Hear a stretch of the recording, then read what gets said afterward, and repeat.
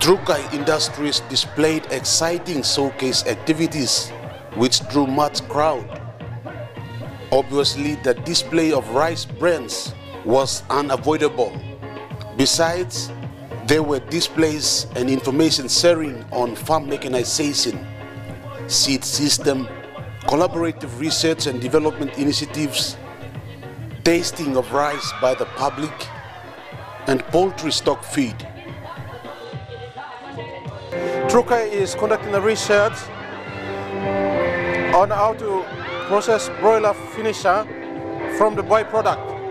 Now what I'm all in is rice polish. Rice polish is the byproduct from brown rice to white rice.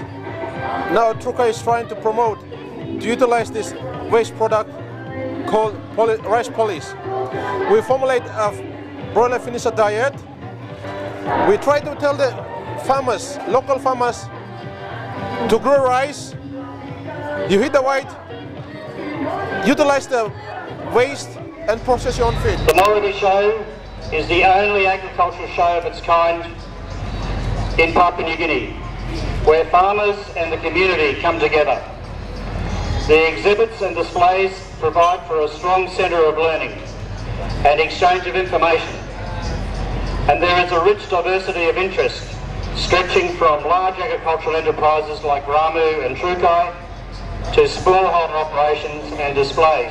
The public took part in a variety of games at the fun house, while the main pavilion housed the sales of merchandises and promotional shows.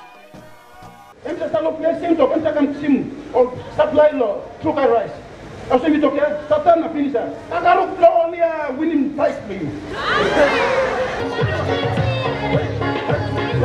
Where do you go?